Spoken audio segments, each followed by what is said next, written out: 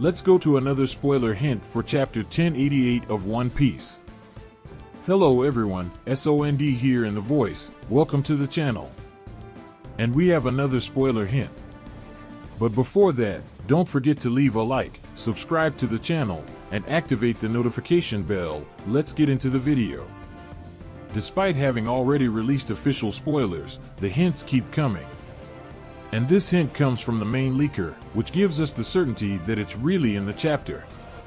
In this hint, we see the Straw Hat Crew, which is an obvious deduction that they will appear, meaning we will finally return to Egghead. Unless they appear in a flashback, or it could also be in the cover story. Actually, thinking about it, I think that might be it. But if it's not the cover story, I think the chapter ends by finally returning to Egghead, and thus the beginning of the Great Egghead Incident. It would be a great cliffhanger for the end of the chapter, especially since, as mentioned before, there won't be a chapter next week. In fact, we will have chapter 1088, then a break, then we will have 1089, followed by another break. Unfortunately, the One Piece manga is having many breaks. Maybe Shonen Jump wants to prolong it as much as possible. So, what's your guess for this hint?